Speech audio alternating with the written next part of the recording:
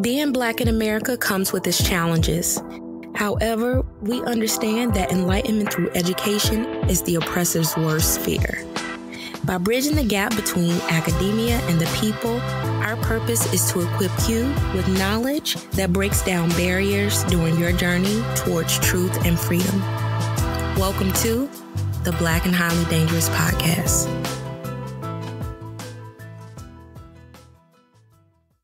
Yo, Daph, what's up? How's this past week been going? My week has been really interesting. Yeah. I don't know if you saw what I posted on Twitter Thursday. Oh, you know what? I saw that I think I saw it the day after because I was sleeping because I've been sick, so I've been taking NyQuil. But I did see that that your car situation, right? That's what you're talking about. Yes, my car got vandalized.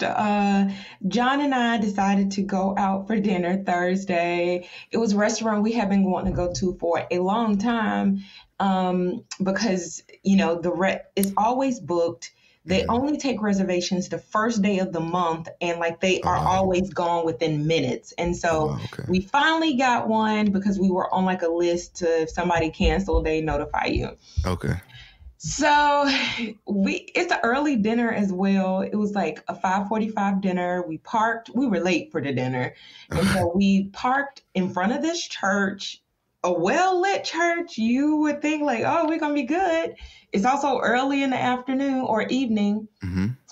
We get back to the car at 7:50, close to 2 hours later. I jump in the car because I don't notice anything. And then John is like, "Come here." And I'm like, "What?" And, he points to some writing on the car, and it had been raining, so I could hardly see what it said. So I kind of wiped. Mm-hmm. And I was just I couldn't make out the first word, but I could make out the other two words. It said something about doing something bad to kids. I'll just say that. Yeah, I saw the image. And then I was like, "Oh, that's so messed up." So I walk back around, about to get in the car, and he was like, "But look," and our front tire was also flashed. Yeah, that's crazy. So it's raining. We're stuck in the rain. We end up waiting for over 3 hours for the tow truck. We called the police twice. Okay. They never came. Oh my God. Because, we wanted to file a police report mostly for insurance. We know they're probably not going to catch whoever it was. Of course, yeah. And so the tow truck came and towed it to the dealership or whatnot, and we took an Uber home. Mm-hmm. But the next day after the tire was fixed, because we have to wait for the body work, the dealership doesn't do that type of thing. Okay. And, the dealership, if you take it there, they clean up the car and stuff like that. And so it was very apparent what that first word was. And it was just we cannot drive the car with that message on it. No, that's wild. It's kind of it raised my anxiety because, one, I did call the church that we were parked in front of. Do you guys have any cameras? And, they were like, no, but they did tell us that there were reports that multiple cars had been vandalized. Mm. But it's just kind of if we're randomly driving down the street with that message on our car, ain't nobody going to think that this was a random act of vandalism. They're going to be like, what done to a child? Not safe. They might attack us or they might damage our car further. So it's it's kind of scary and anxiety inducing. We can't actually get the car fixed until mid-May. So we'll just be without that car for more than a month. Oh, wow. That was a wild story when I seen that. And now even hearing about it from you makes it even wilder. Because the fact is, too, that thinking of when this took place, like you said, it was an early dinner. Mm-hmm. The sun is still up. There's still light outside, even up until the point where y'all got out around, said 7:50 or so.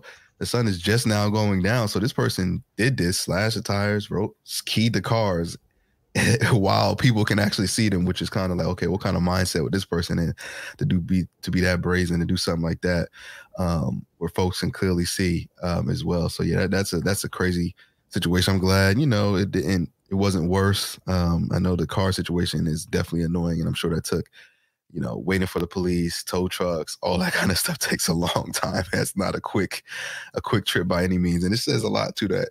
Called the police twice and they didn't show up. That's par for the course. I think a lot of stories we hear about when it comes to law enforcement, even though this wasn't like of course I'm sure it wasn't a high priority situation. At the end of the day, you would still expect at least somebody to come patrolling through. I think it's also because it was like raining. They probably didn't want to get out of the car.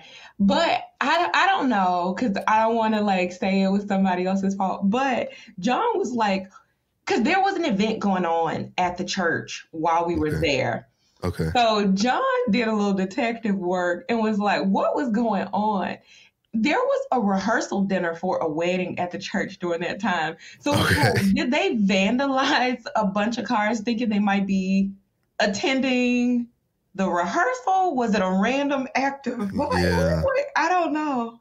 Yeah. One thing we do know about crime, it's all about proximity. So somebody in that vicinity definitely committed that offense. It wasn't somebody coming from, blocks away. It was somebody who was there and had the time to do this to several cars, right? That wasn't. It was either somebody, very close, or probably somebody who was at there. Who knows, right? But I wouldn't. That's not a far-fetched assumption by any means. So shout out to John. I don't know. His detective hat. The groom is a teacher as well, so it's just like trying to. Not saying they would, but it's just kind of like I don't know. People are wild out here, so no, for sure. How was your week? My week was pretty normal. Nothing that extreme happened to me. Good news, my nephew has been brought to this earth. My brother and my sister-in-law had their child, so it's the first boy of the next generation of Connors. So that's funny.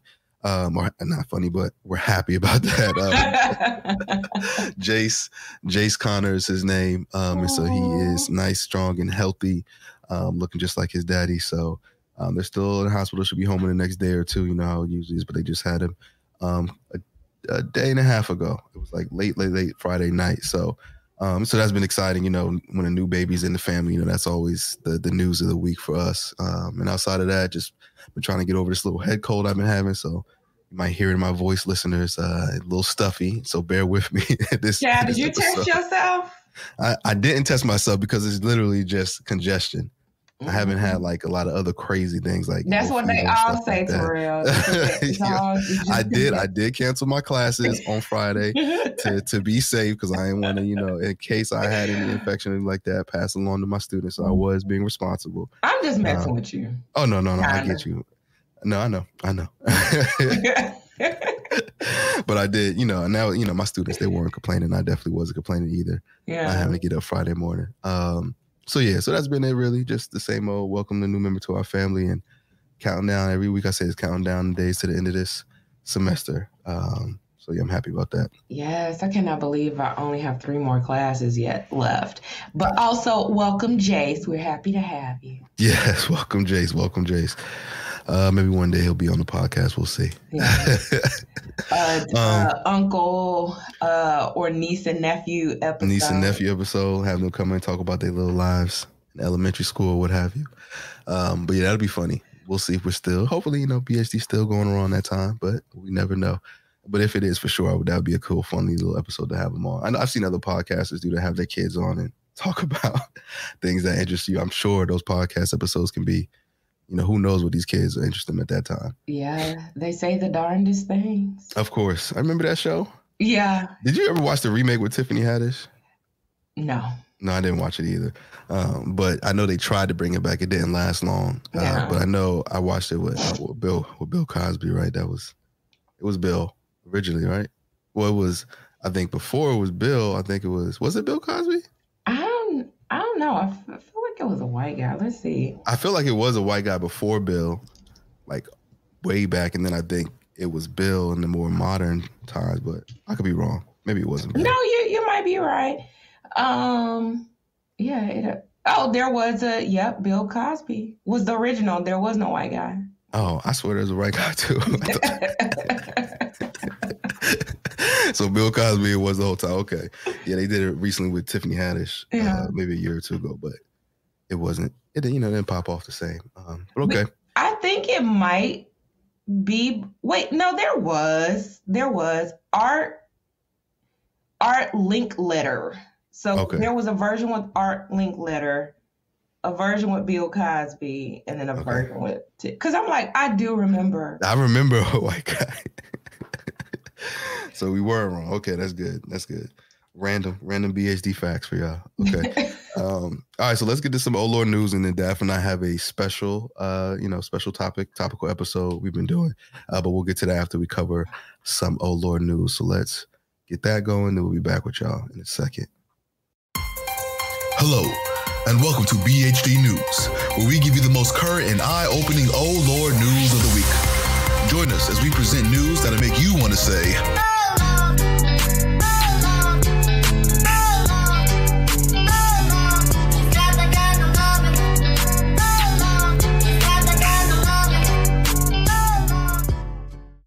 Okay, let's see, where do I start? So, speaking of illness, but in this case, COVID-19, did you hear that 2 Biden cabinet members were among a string of positive COVID-19 cases after an elite gridiron dinner No, I in didn't hear about this. Washington? Mm-hmm. Yep. I heard Nancy Pelosi, right? I think she had COVID or tested positive for it, if I remember correctly. Yeah, I'm not sure. I know Merrick Garland did. Okay. And he's Attorney General, of course. And then Commerce Secretary Jenna Raimondo. Okay. But it was like 14 people, and they expect more cases to emerge. Okay. So, yeah.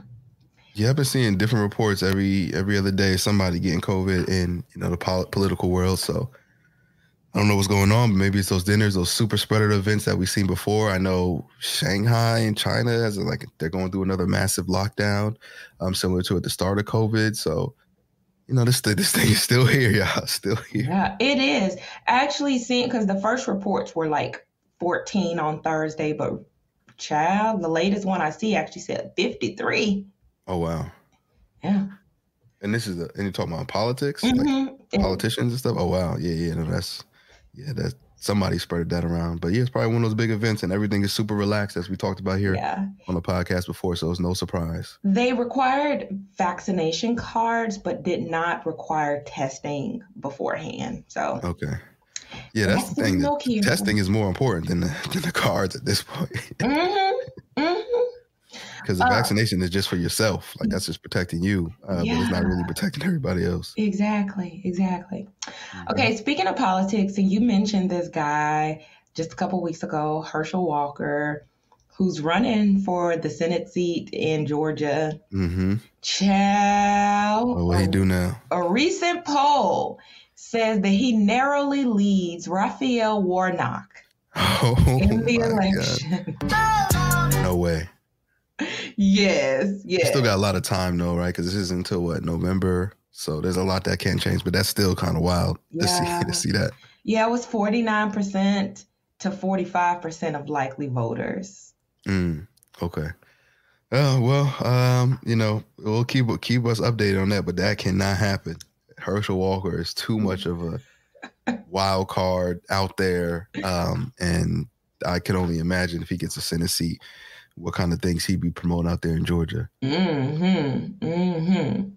Okay, still on the topic of politics. So you did hear that the student loan repayment has been extended until August 31st, which is such a weird date because it's right before the midterms.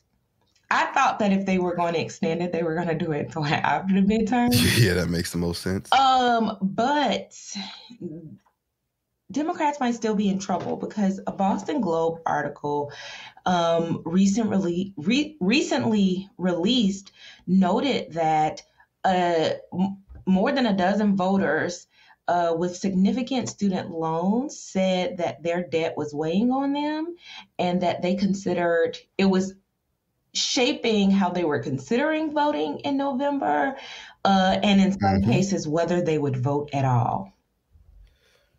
I'm not surprised. This has been a big thing, a big promise of the Democrats, particularly Joe Biden and his administration when he was getting into office.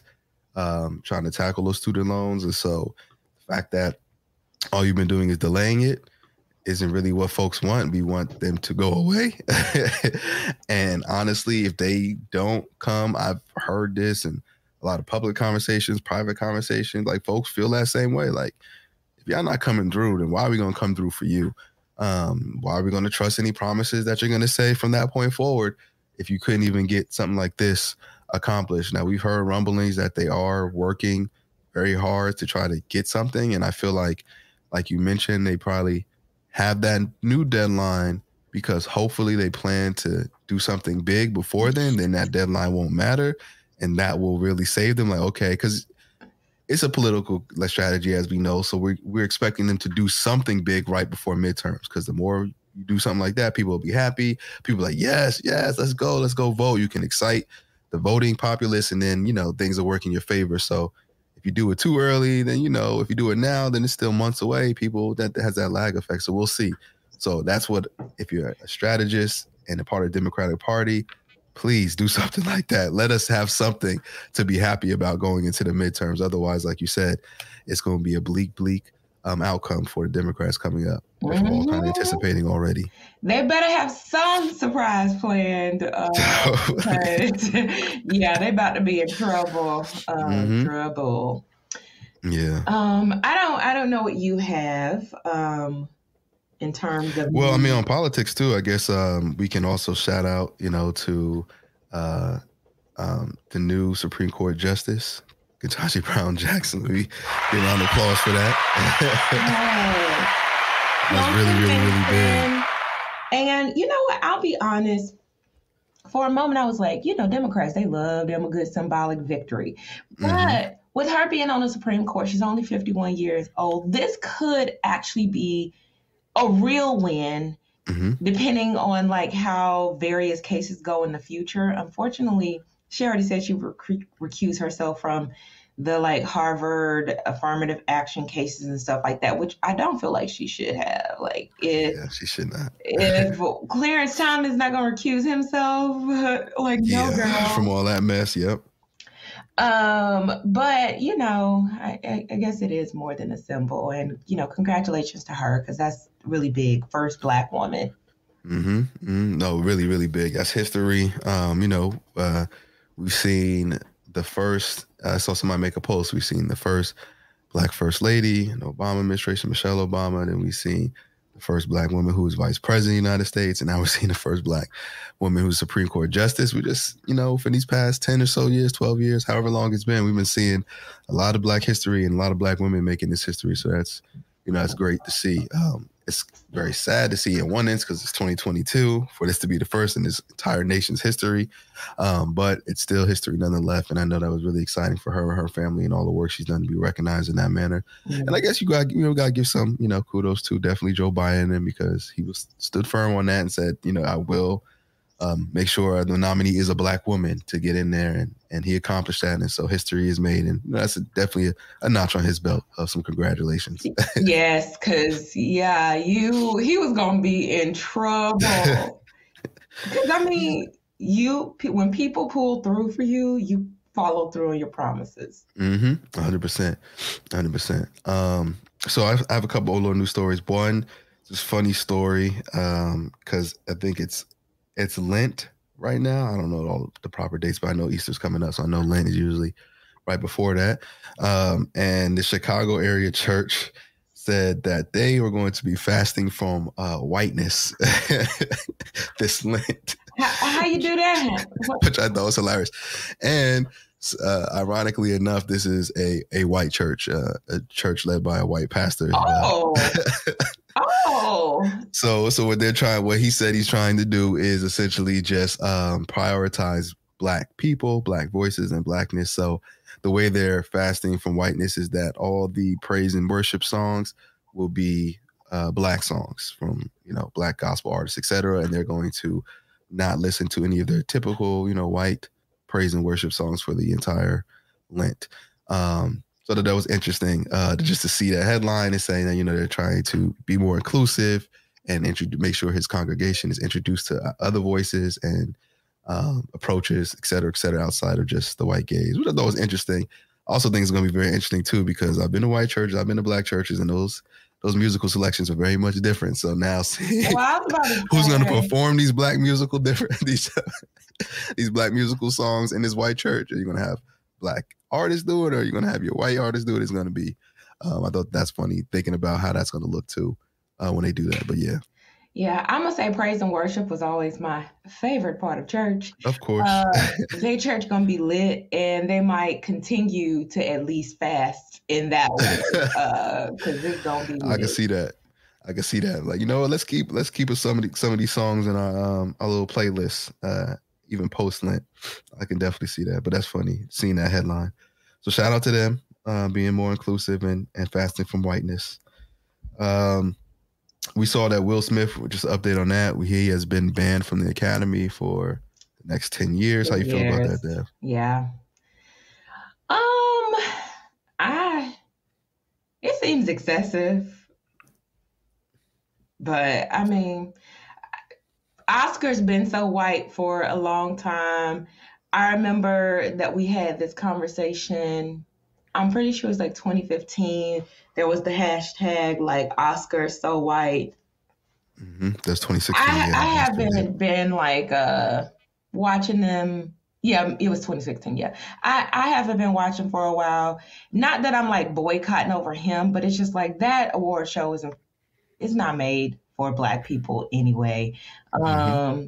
They want to talk about like travesties at the Oscars. I was reading about how I think it was Hattie McDaniel maybe was not allowed to even like attend when she won her award for like Gone with the Wind. I think it was. Oh yeah, because she said something about Native Americans, right? No. So this was the Black woman from Gone with the Wind. Okay. Hattie McDaniel won. She was the first Black Oscar winner, but she wasn't even allowed to. She either wasn't allowed to attend, or she was made to like sit in the very, very back so nobody could see her.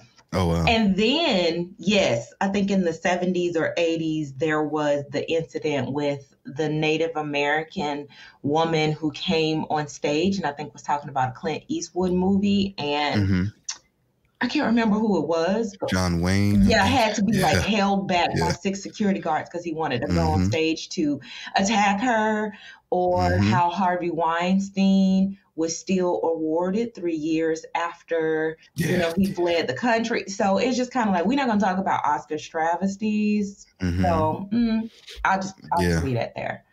No, agreed. I thought it was excessive. Like when I saw 10 years, I was like, damn, 10 years, that's OD. But if we also think about how long it took him to actually get an Oscar, right? It's been probably much, much longer than that. So it's not even like, y'all probably going to give him another one in the next 10 years because we know how the Oscars are. But yeah, I thought it was excessive. He already resigned. Not that there shouldn't be a penalty. I think you do need to set some boundaries. Like, listen, y'all just can't be up here smacking folks. But unfortunately, we know when it comes to Black folks being the example, they're going to be pretty severe. But we already seen incidents, especially with Harvey Weinstein. Like, I mean, come on. Like, this man should have been banned for life with those accusations and what happened with him. But yet somebody like Will, we see that. So he should have been the first person where we've seen an example set 100%. But like you said, it is what it is. It's not an award show for us. I can't wait until, I don't know, we come up, the Black community comes up with just, and our award shows, I know we have our like NAACP Image Awards and stuff like that, but sometimes we don't treat them as prestigious as these white awards, but we need to get to that point, and it's going to change the game, because ain't nobody going to be want to watch, all the Oscars and stuff. And I know, I think it was, what's his name in Houston? I can't remember his name now, an OG in Houston who was talking about telling the artists like Kanye, because how the Grammys banned Kanye. So he was like, look, Kanye, Drake, and calling all the big names and saying, let's perform.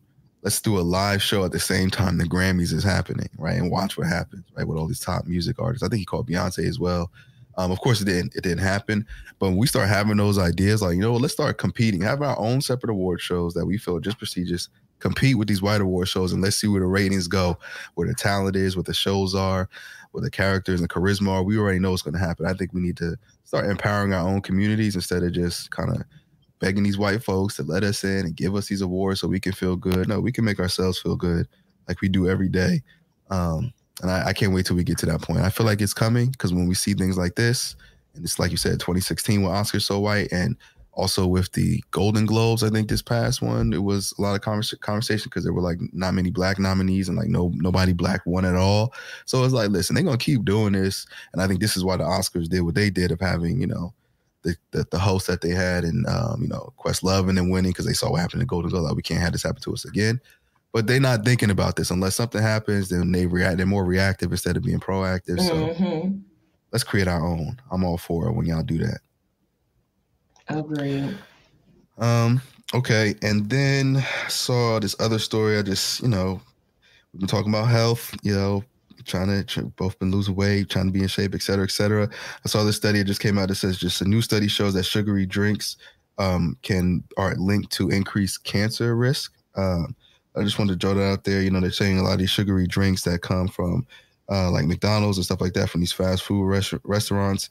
There's like a direct issue they're finding, but don't really know yet with artificial sugars and things of that nature. So, I just wanted to, I know most folks already know kind of a good understanding of the issues with sugary drinks and maybe link diabetes, obesity, et cetera, just sugar in general. But now it can be linked to things like cancer, which is even also very severe, another severe disease. So, try to do all you can to try to stay away from as much as possible. And, just drink water. Can never go wrong with that. I think I've heard that before, or so from cancer survivors, one in particular who was very vocal about it. I don't know did you ever watch Married to Medicine? Mm-hmm. Dr. Jackie, how I from what I understand, she completely cut refined sugars and any sugar out of her diet because I feel like I've heard about the sugars can feed the cancer or make it. And so you saw how strict she was with the way with food and stuff like that, and I feel like that was potentially her way of feeling in control of making sure it doesn't come back. Doing all you can to make sure you don't have to go do that again. Mm-hmm. So I'm sure it's a very scary thing. And a lot of times, when I know folks who have autoimmunes, folks with cancer, when they beat it, they come back with this completely new approach about how they approach their diet and food. And so I'm sure they learn a lot going through that process because I'm sure the doctor's like, hey, you got to stay away from X, Y, and Z. And then once you go through it, you're like, you know what? If this caused this terrible experience, I never, you traumatized to an extent, but you never want to go through that again. And it makes a lot of sense. And this American food system is just terrible. It was just every other week I found myself questioning, why can I get a whole meal for $5 at a restaurant, like fast food restaurant? And then if I want fruits and vegetables, that's going to be $20, right? It's just there's not a balance. It's so, the way our system is set up is so much easier to get this terrible food items and processed food and sugary foods and drinks.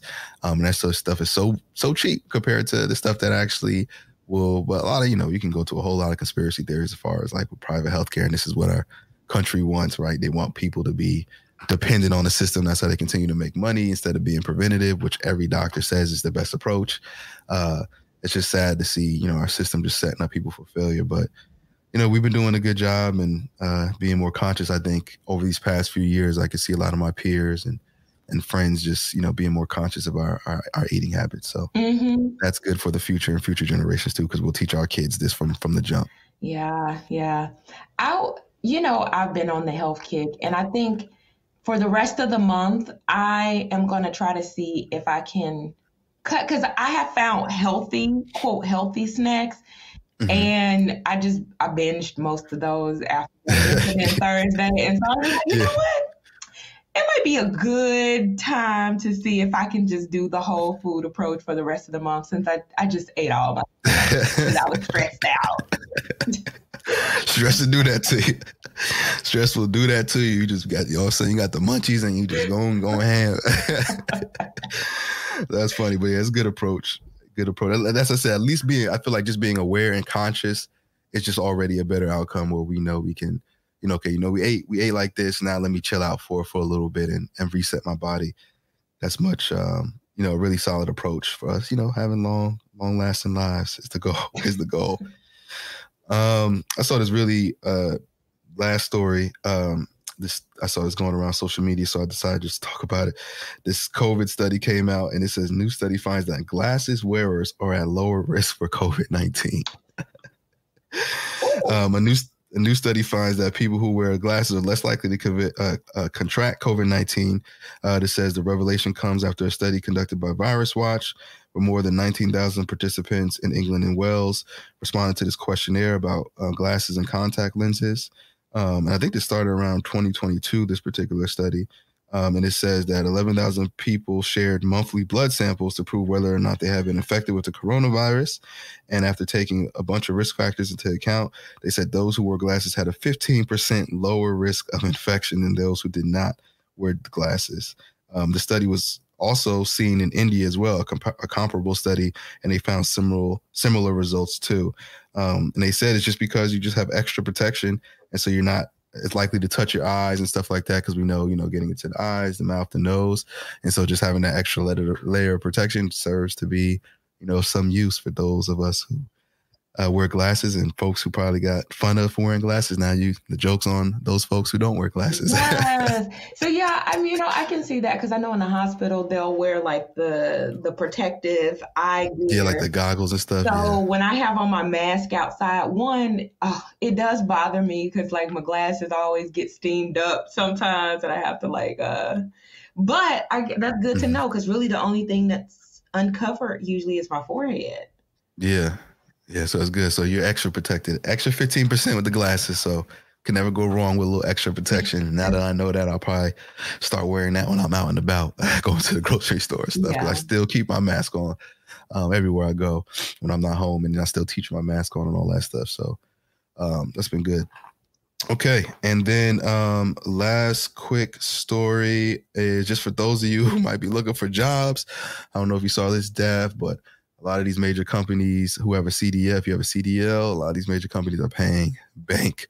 Walmart said they are looking for new commercial drivers to help drive their trucks for long hauls, and they said they're starting out salaries with $110,000. And I think Amazon came out as well, saying they're starting with about $95,000 for their long haul trucking. So we know, because there's been a lot of issues with deliveries and shortages, et cetera, that a lot of these companies who really their bread and butter is with deliveries are now looking for drivers, and they're paying a high premium. So if any of you are looking for a job or know anyone, please definitely go get that quick check and make some good money for these major companies. Yes, I was about to say, so I just actually had this conversation with a friend, because somebody that they're really close to just got their CDL license and just got a really great job with a nice salary.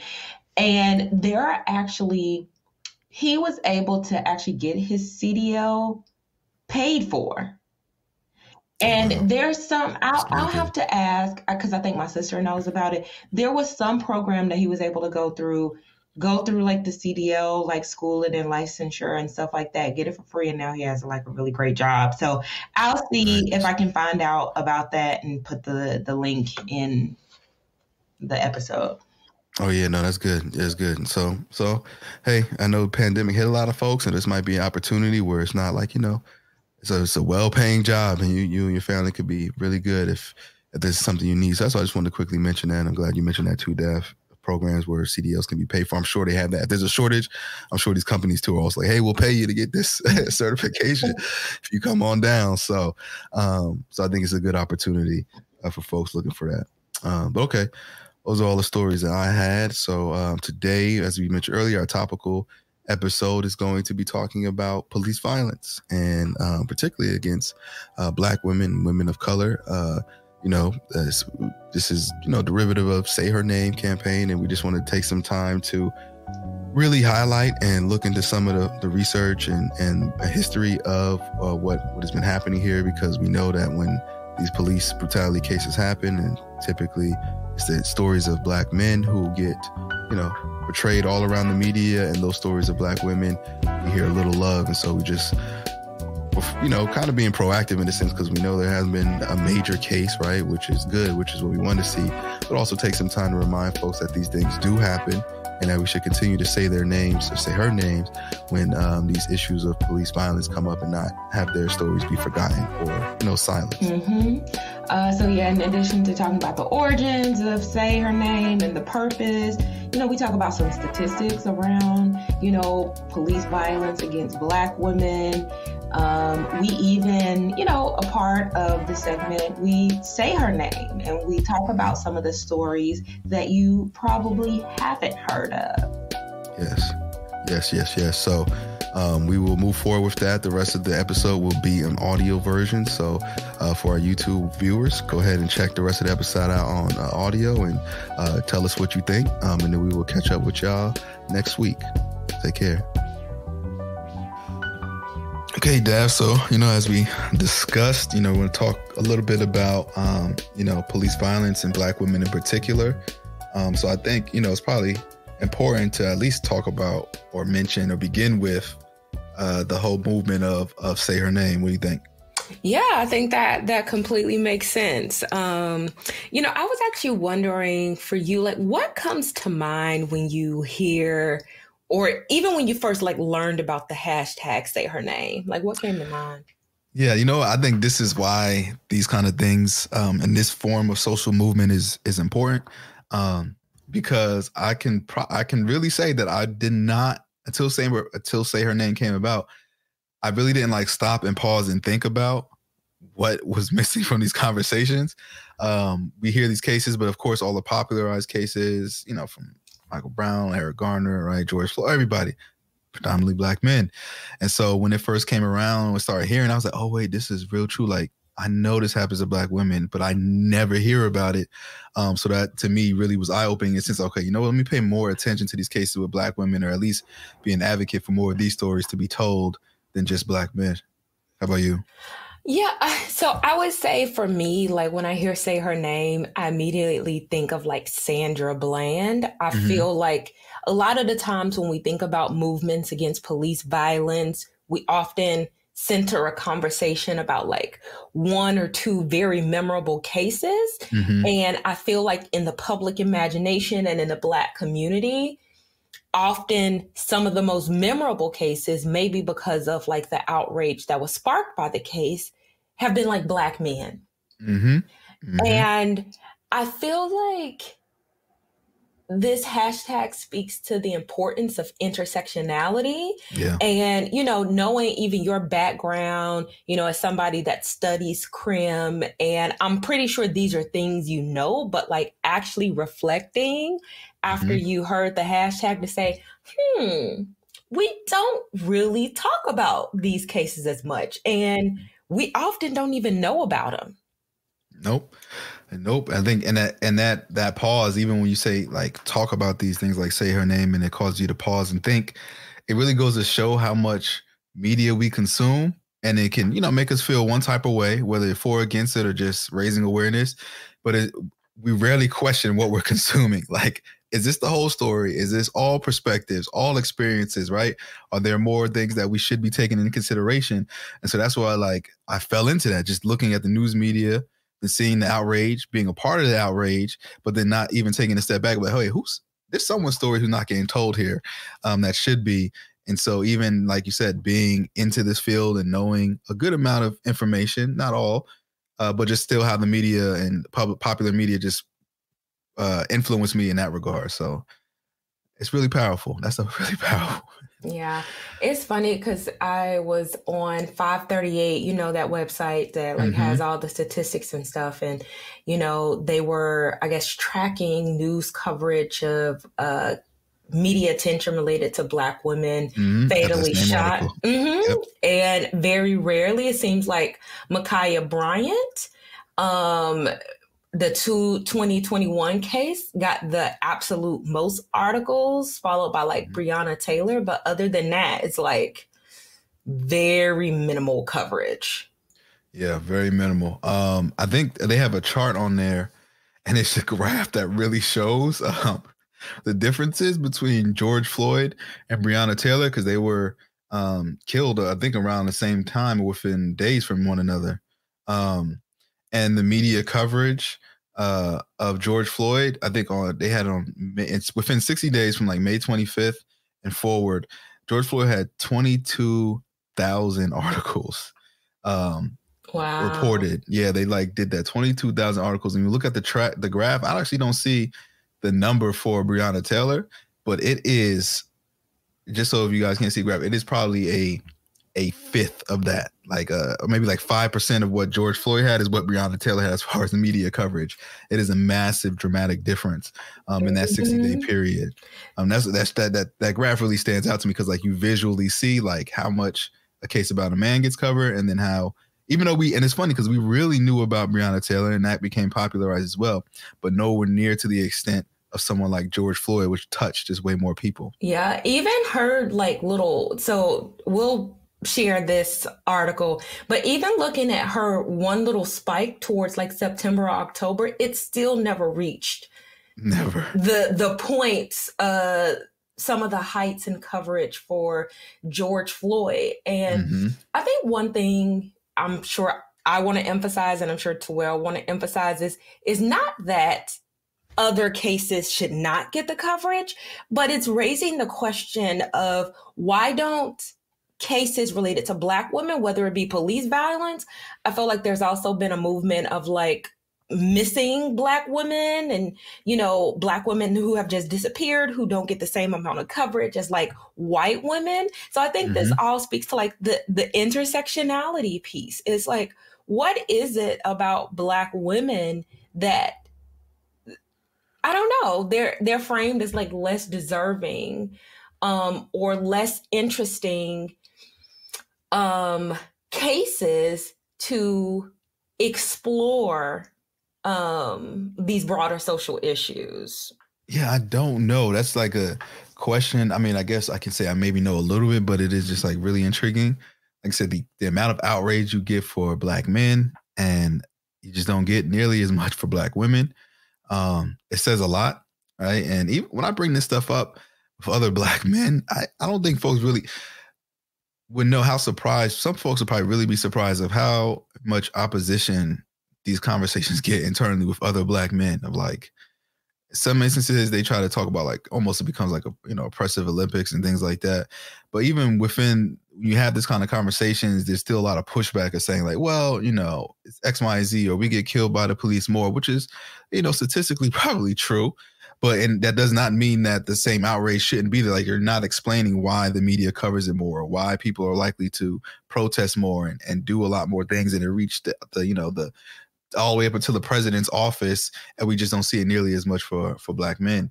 It's hard for folks to explain that. Of course, sociologists, right? We can talk about patriarchy and things like that. Like you said, intersectionality, and men just always get more coverage or more privilege in that capacity. But when you ask the everyday person, they have a challenging time trying to really determine what the causes may be for the same exact kind of content. Yeah, I'm happy you spoke to like the internal politics around this. And that's why I wanted to emphasize earlier that it's not about there needing to be less coverage of a case like George Floyd, but that let's also give attention to these other stories that speak to the Black experience and the Black narrative, but with a gender component and sometimes a LGBTQIA component. And I just think that's important. And I hope we can reach a point where conversations about people at different intersections of inequality within the Black community, like conversations about that, isn't seen as like zero sum in terms of conversations about others. And I think part of this is just how, I guess, the media and how society operates in general when it comes to people with marginalized backgrounds. A lot of times it is zero sum. The media has probably carved out X number of minutes for, particular types of stories. And it's like, who are we going to cover? So I think it is broader systems that make these conversations or make resources to combat particular issues zero sum, in the sense that, we're only going to give up this much of the pie to this particular type of issue, and you guys are just going to have to like figure it out amongst yourselves. And I think that's a part of the issue. Yeah, that's part of the issue for sure. And, you know, in news media outlets, I know they get a lot of flack, but just like politicians almost, they're going to talk about what people care about. And so if they put these stories out and they see these stories aren't getting hits or retweets or shared or whatever it is compared to these stories with Black men, then, you know, a part of that is on like just folks like us too. Like if you want to see more of it or raise awareness more of, I think, you know, just like you would see a story or comment or use a hashtag when it's a Black man, you know, that same kind of energy needs to be put for when it's a Black woman. And then they'll talk about it more because they know it's going to get more views and people are caring about it. But it's like, yeah, something generally speaking, societally speaking, it's like the general public doesn't seem to care as much. Even when we talk about like debates, even opposition, right? It's usually more conversations around that when it comes to Black men. For folks who might be like super pro police or whatever stance they may have, than we see with Black women. And it just, I mean, these examples just really speak to why, you know, Say Her Name really needs to be even more discussed or is actually needed because of a situation like this, just the apparent invisibility of Black women. Agreed. Now, what's interesting is that despite the invisibility of Black women in coverage related to like the issues they face, you know, the police violence they face, if you look at images of like who out there protesting, regardless of like who the victim is, I feel like there's always these images of Black women at the front of the protest line. And so I think that's interesting that the coverage of cases directly impacting Black women have less visibility, but Black women have a lot of visibility in protest movements around police violence within the Black community in general. Yep. No, that's real. And yeah, they always, you know, Black women have always led the charge with these kind of things. And that's what I find troubling sometimes is like, yes, when the victim is a Black male, and then you, like you said, visually see Black women taking charge and pushing for change. And then I just feel like you don't see that same energy, particularly even with Black men, when it's a Black woman who is the victim of this kind of brutality. We don't see that same kind of energy, which I think needs to be discussed more internally, right? With our interracial relations, et cetera, et cetera. Because I think a lot of times when these conversations about interracial relationships between Blacks and whites and what gets covered and what doesn't, you know, also Black folks, we play a part in this too. And I think it's also important to acknowledge, you know, our shortcomings and limitations and do better for Black women and not just, you know, ignore it or just point to the white man all the time. You know, there are things that need to be discussed and hashed out too within our communities. Yeah. You know, I even think about like the founding of Black Lives Matter, which was organized by 3 women. Although I will say Black Lives Matter, I feel like there's been a lot of controversy around them lately. But, you know, I have to read more. I'm not going to give an opinion on that. But it's interesting because even on the Black Lives Matter's website, you have like these 3 Black women at the forefront. And it says that the movement and the hashtag was actually sparked by the acquittal of Trayvon Martin's murderer, George Zimmerman. And so it's interesting that this movement that was sparked by 3 Black women, at the center of it was, I feel like the Trayvon Martin case really, it sparked a lot of like, things have been like popped off since then, if we're being real. Oh yeah, for sure. For sure.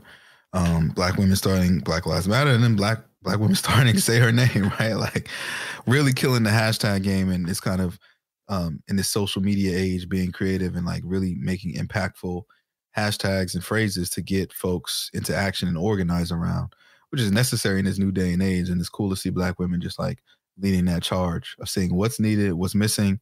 Now here we can make our impact. So I don't know if you want to talk a little bit about Say Her Name before moving forward. Yeah, sure. So in general, it was launched in December of 2014 by the African American Policy Forum and the Center for Intersectionality and Social Policy Studies. I believe Kimberly Crenshaw, who is, originated the intersectionality, was very instrumental in creating, this campaign, Say Her Name.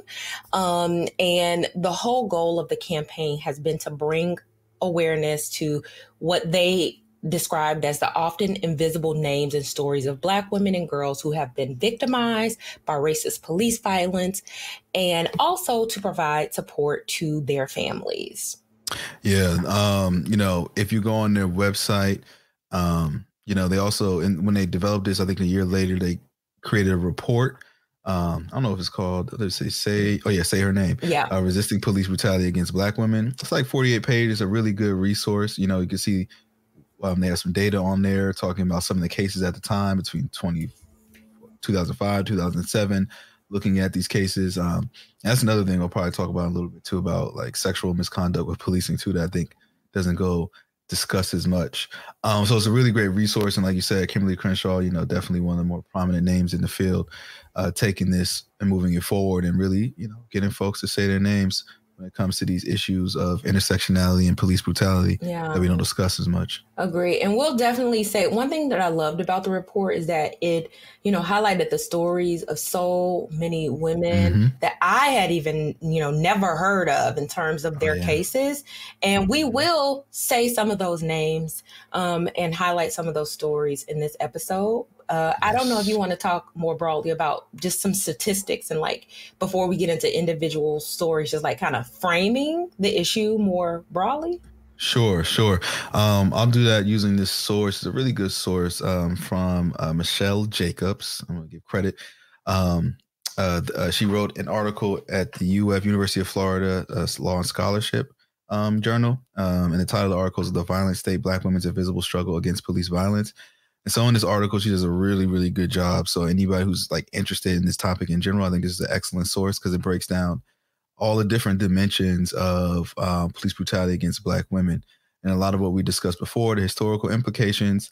One thing that I think is important, what I'm happy that she mentioned, is talking about the different reasons why this happens and trying to really explain why Black women might be or are invisible with some of these things. And a lot of it has to do with preconceived notions and stereotypes about Black women, about all the images we see and how Black women are, thought of in a lot of different worlds. So, some of the topics and examples she gave of the Jezebel stereotype and Black women having loose morals, right? These things that play out in various different ways and in media and in just popular culture conversation.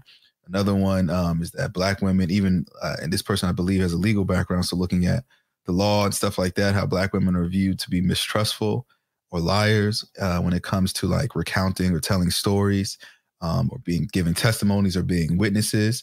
And she says this stems from slavery times as well, that they kind of embedded this myth of the promiscuous Black women, and that you really can't, being the Jezebel type, you really can never believe what they're saying. They're natural liars. And so a lot of times when these cases come out, I believe even for a lot of these popularized cases like we talked about with Breonna Taylor, et cetera, they happen months before before it even gets media attention, and somebody gets in and it picks up waves, but it could be 3-4 months before we even get to the level where we all have actually heard about it for the first time.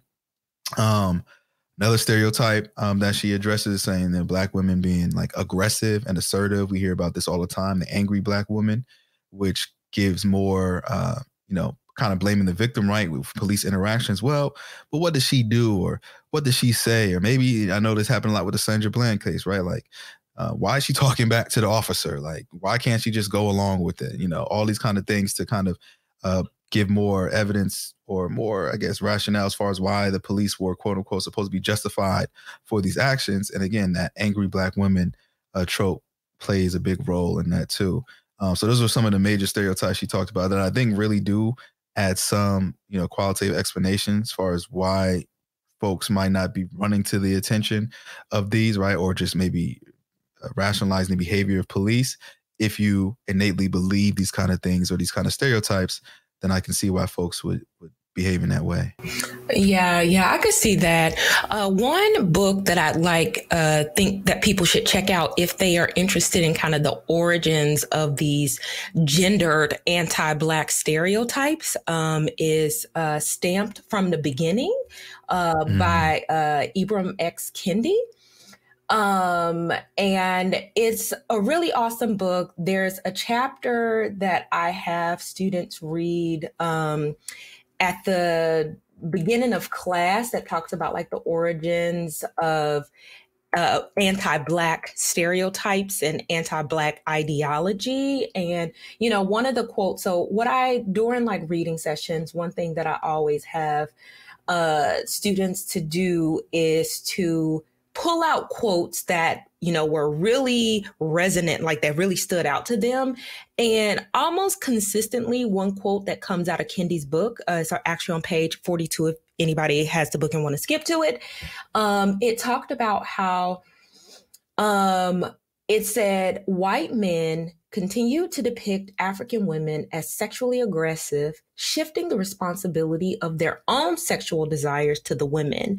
And it talked about like how like these stereotypes go all the way back to like the 1600s, you know, 1700s. And they were used, you know, for functional purposes to shift accountability and responsibility of the acts of these men to the women. And, you know, I can even think about like some of the cases that came up to the reports and how, you know, maybe there were circumstances that put these women in contact with police officers and how people could try to use those circumstances as a justification for the ultimate outcome. Essentially shifting the responsibility, you know, of the officer to act appropriately, to not escalate the situation, and shift it to the women, given whatever reason they may have been in contact with police officers to begin with. Yeah, that frustrates me. A lot of the times when we see these kind of cases, it's just like, bruh, the officer is trained to be professional, right? Like you're a professional representation of the law, et cetera, et cetera. And so I think that officers need to be held accountable when they are not de-escalating. I feel like that should be priority and tactic number one in their training. And they should be held legally accountable, especially when these videos arise of them not actively trying to de-escalate through words or through verbal reasoning or communication before it gets physical. A lot of times they are contributing. I know with the Michael Brown case and Darren Wilson, right? Darren Wilson was saying like, hey, like they were cursing at each other, right? They were like using profane language at each other. And Michael Brown said something to him and he said something back to Michael Brown. I'm like, yo, is that acceptable? Like, are we just going to bypass this? Is it acceptable of what law enforcement officers should do? Again, with Sandra Bland and stuff like that. We see her interaction. We see the officers responding and how they respond, being disrespectful and being rude as well with profane language, et cetera. I'm like, there needs to be a higher expectation of how law enforcement treats citizens and civilians instead of the other way around. Like, we're supposed to be the professionals and de-escalate ourselves, and they're allowed to just go ham and do as they will. So yeah, I agree with you on that, Daph. Like, the perspective needs to be changed. As far as accountability, legal accountability, it needs to be put back on the officers. They need to be like calm, cool, and collective all the time, especially if somebody is just verbally saying things to you. There's no reason for you to get hyped, right? Like, but if it's like a physical interaction trying to, you know, fight you or something like that's different, right? Then of course you're going to like get adrenaline rushing. It's going to be crazy. But if you're just mad because somebody, you know, called you a pig or something like that, it does not warrant you taking out a gun and shooting somebody. Agreed. You mentioned before, you know, you talked about that article, you talked about how the report highlighted for you sexual violence that Black women face in some of these interactions. Do you want to expound on that? Yeah, so that was one of the things that later in the article Michelle was talking about in her article, really just highlighting like we address this is where intersectionality comes into play, because one, we understand that like it's the fatal and lethal encounters between law enforcement and Black men typically, and in that way, but because of things like intersectionality, right? And although Black women get killed at a fewer or lesser rate than Black men when we talk about police violence, they're also more likely to experience sexual assault at the hands of law enforcement that goes and looking at when I was looking at this and looking into it, and even in this article and other ways, the interesting thing about this is that this is something that is dramatically underreported because a lot of police departments do not want to keep records of this kind of stuff. And then even if someone were accused of it, for some reason, a lot of these police precincts keep this information confidential. So a lot of these news sources that were like poking and prying and trying to get this information, it wasn't readily available. So like an accurate measure is not really out there statistic wise as far as trying to figure out like how often this happens. But from a lot of like interactions and conversations and qualitative conversations about this topic, a lot of women, a lot of Black women have experienced sexual assaults from law enforcement. When they're stopping you, they pull you to the side. They're searching you inappropriately, doing some things that they're not supposed to do, or in some cases asking for sexual favors, right, to not get out of a ticket. So all these kind of things that it's less likely to happen when they're stopping, a male suspect or a victim or what have you, and more likely to happen when you're a woman. So I think a part of this plays a role into it too because of the invisibility, right, and knowing officers know like, hey, this stuff doesn't get reported. There's no formal structure. So even if she did say something, I'm not going to really get in trouble. It's not going to get investigated as much. So I feel like because we don't know this might be happening way more than folks know about or think about when we talk about police violence and this capacity with sexual violence. Mm-hmm. And I mean, you just think about, sexual assault and sexual violence in general and how it's often underreported, how victims of sexual violence sometimes like self-blame, like as if they were the cause of it. And so you think about the power dynamics as it potentially relates to a police officer who might sexually violate someone. I mean, if that happened to me, I would be freaking scared. Of one, you feel like, okay, I have to prove the case. We already know just more generally the way that victims are smeared. And we talked about the stereotypes of Black women's sexual promiscuity and aggression. And you think about like how all of those dynamics might play into someone saying, I'll just take it, No, all that stuff, plays a big role in this.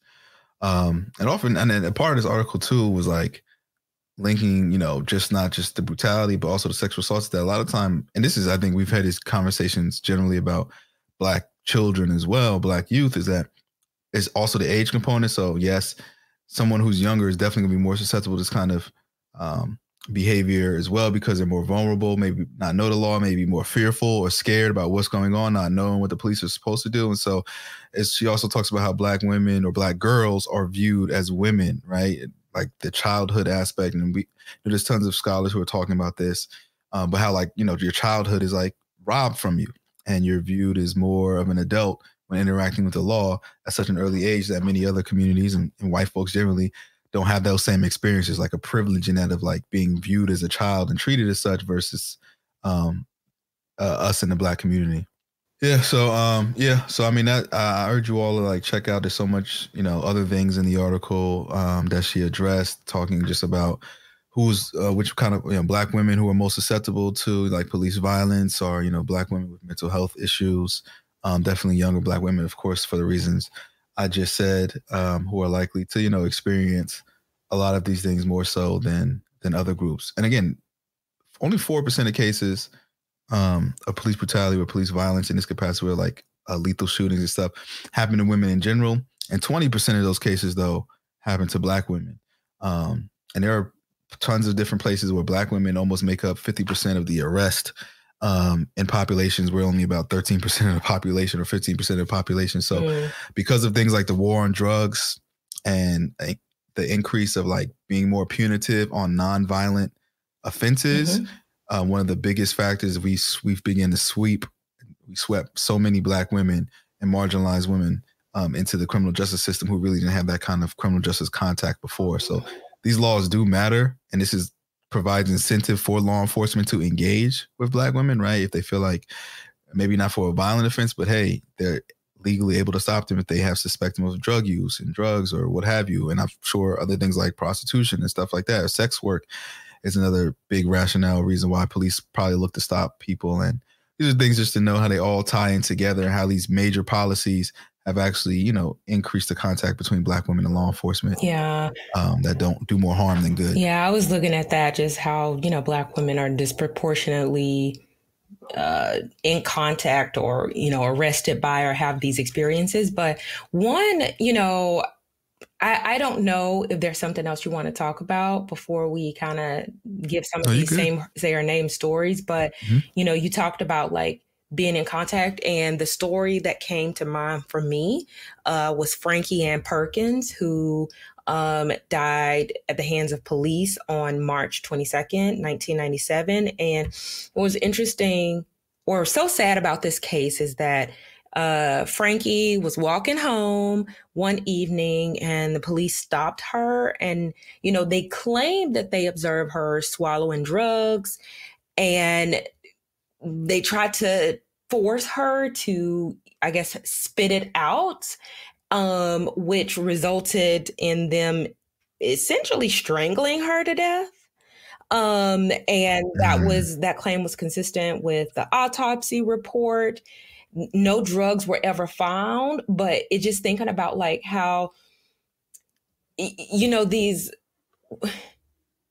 contacts, these enforcement efforts that are impacting Black women, just how aggressive they are. And it was something that you said that just made me think of that story, and how it's like,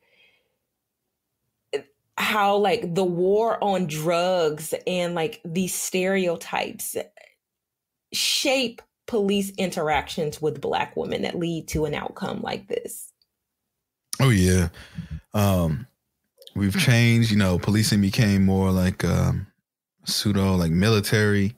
And that's what I talk to my students about all the time. It's just like, I have to really think about what it means. When we say a war on something, we see what's going on right now, right? In Russia and Ukraine, that's a war, right?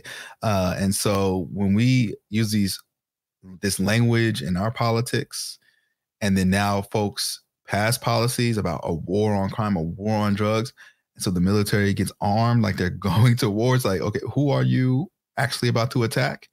And yes, 9 times out of 10 is going to be a person of color, as we've seen historically throughout our nation's history. And so, yeah, these tactics are super aggressive, super assertive, and we don't really need it to get someone who has drugs in their home, right? To get someone who's using drugs. The drug is not going to kill someone. You can't pick up a bag of weed and throw it at somebody. It's going to kill them. Like these kind of tactics just don't make sense. But because of the political language we use, the folks find it okay. Oh yeah, we are at a war. We are trying to take these and stop these criminals, quote unquote criminals. And then now we get these kind of aggressive tactics that increase the odds of these lethal engagements that we've been seeing. I agree. So, I mean, you also mentioned that there were some stories that you came across. Any that you feel like, you know, you want to say her name? Yeah. Ayanna Stanley Jones. You know, this one, she was a 7-year-old girl who was in Detroit, lived in Detroit, and was shot and killed in her sleep on a raid on her grandmother's home, right? So we see this similar thing with like Breonna Taylor, and we've seen others as well. And the officer, you know, pulled the trigger, he said accidentally with the girl's grandmother, and then reported that it hit the Ayanna. And so this officer was actually tried twice and cleared of all charges as recently up until 2015. Right, so just get like, I know we hear about these other cases when we hear these more popularized cases that have been happening these past few years. But again, this is a 2010 story that we know nothing about, and about these police raids, as we're talking about, and these aggressive tactics. And then now innocent life is taken. And then when the law enforcement officer gets no punishment, or there's no punitive damages, et cetera, for this, and actually can continue to work. This officer Weekly was actually able to go back to work in April 2015. So again, this is like, you see how this history and these kind of stories repeat themselves, but going back to our policing tactics, how we just need to have so many different changes, because if you do this and take a life of a 7-year-old So and can go sad. right back to work, Mm-hmm. like, come on, that's just like, what other countries do stuff like this? I don't know. America be wild with stuff like this. Yeah, that was one of the things that, as I was looking through some of the cases, like seeing that there's often zero accountability, zero consequences. You think about like the Rekia Boyd case where the off-duty officer shot her in the back of the head and he was cleared of all charges by a judge. I feel like the only thing I did see was sometimes like the city settling with the family for money. But it's like, who's paying for that? The taxpayers. Yes, us. Yeah. I was thinking, or there was one case, or there are a few cases actually, dating back to the 80s and 90s that I thought was really interesting. So there was this case in the Bronx in 1984 where a 66-year-old grandmother was being evicted from her home because she was 4 months behind. You would be amazed at what her rent was at the time. Can you guess? You said 60. What years? 66 years old. 80. It was 1984. Oh man, I'm gonna say $400. Yeah, it might have been a rent control apartment because her monthly rent was $98. Oh wow, yeah. And she was 4 months behind and getting evicted over that. And when she refused to open the doors, when the police officers came, there was like they broke into the apartment or bust the door down. There was a struggle, and she was shot twice with a 12-gauge shotgun. Wow. 66 years old. So one thing that I noticed about these, like, you can try to like criminalize, you can try to like stereotype, like, but the cases range from like 7-year-olds that are sleeping to like 92-year-old grandma. Because there was this case in Atlanta. I think it was Atlanta. Yeah, Atlanta, where undercover police officers shot and killed a 92-year-old woman in a botched drug raid. I think they had like an incorrect tip or something that said that like there were like drugs being run out of the house. That wasn't the case.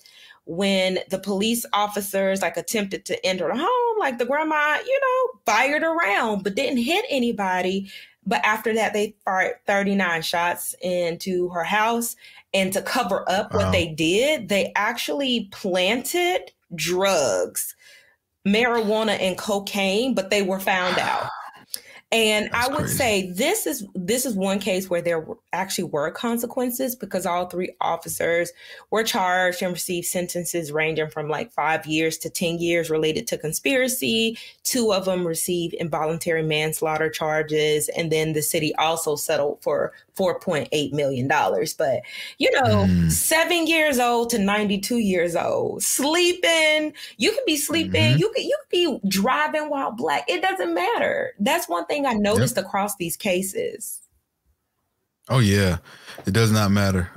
Actually, I had my group in Newark yesterday. With the guys, I've been doing that for a few years, and one of the guys, we're talking about policing, and one of the guys said, like, he posed an argument saying, hey, part of this, the reason why police mess with us is because of what we do, and if we just kind of, almost respectability, if we just behave appropriately, then, they'll kind of leave us alone and we'll get on our way. And, oh boy, there's a lot of pushback on that one. And I was like, yeah, I'm gonna have to agree with everyone else because, because he actually said 100% of the time it'll be fine. I'm like, no, sir, that is extremely inaccurate.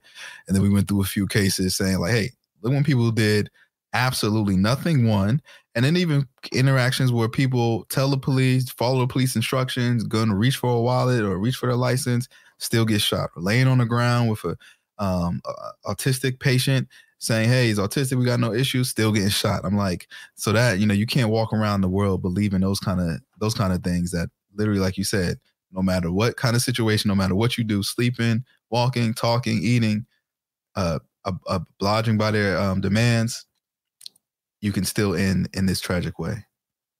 That's the scary thing. Yes, that is entirely just terrifying. Mm-hmm.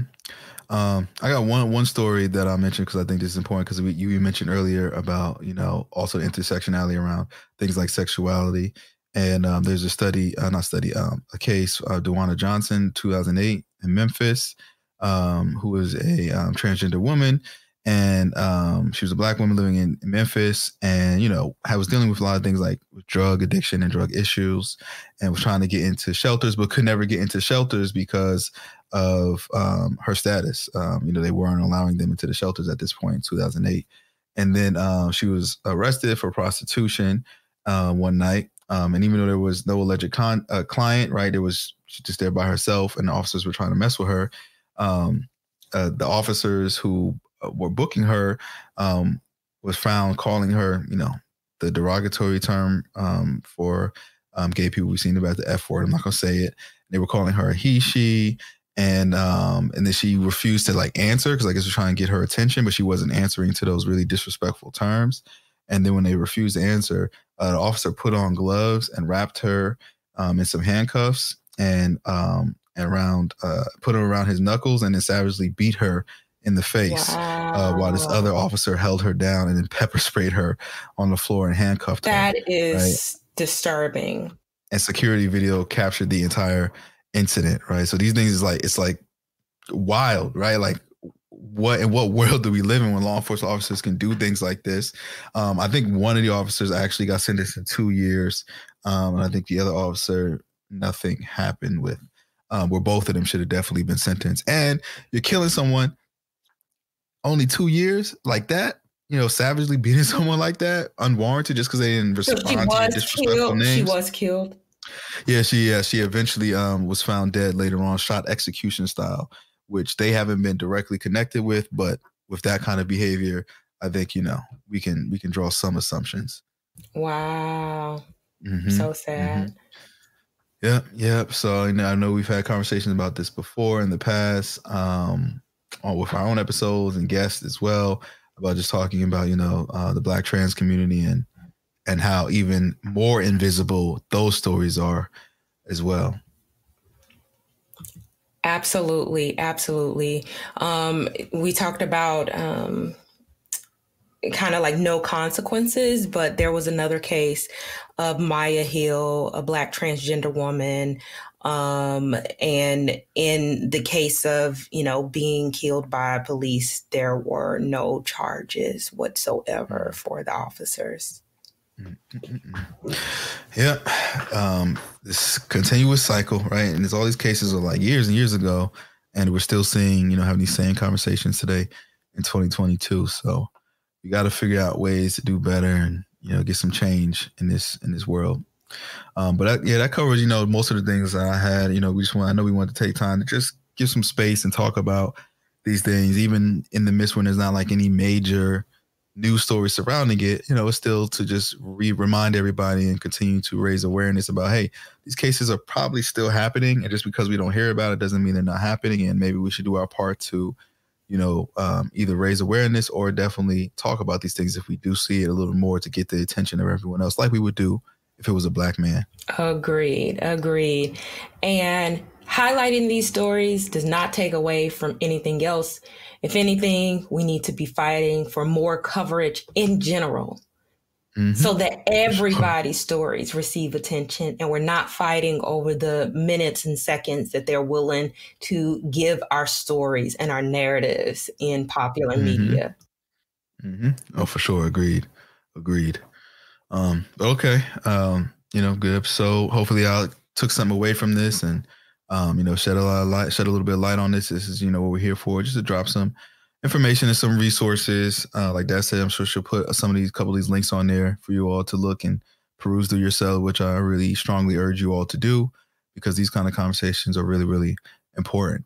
Outside of that, if you haven't yet, follow us on social media at BHD Podcast. We're on Twitter, Instagram, and Facebook. You can visit our website, blackandhighlydangerous.com, to keep up all our latest content. You can also look at us on YouTube, where we start having visual content on there now, so you can check us out and check up on all the latest clips on our YouTube page, Black and Highly Dangerous. And then you can also email us, bhdpodcast@gmail.com. You have any questions, comments, concerns, ideas, would like to be a guest, hit us up. We love to hear from you all, and we do love responding to you all. And then if you haven't yet, review and rate us on iTunes and on YouTube as well. Drop some comments and some likes. That really helps with the algorithms so that more people can find us. So please, please, please, if you haven't, do that. You'll be doing your part to help support this podcast for free. And then after you do all that, share us with your friends, share us with your family, share us with your enemies. And as always, continue to be the oppressor's worst fear.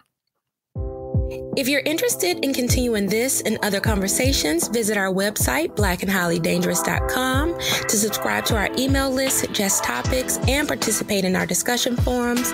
Follow us on Twitter, Instagram, and Facebook at BHD Podcast. And please don't forget to subscribe and rate our podcast on your favorite platform.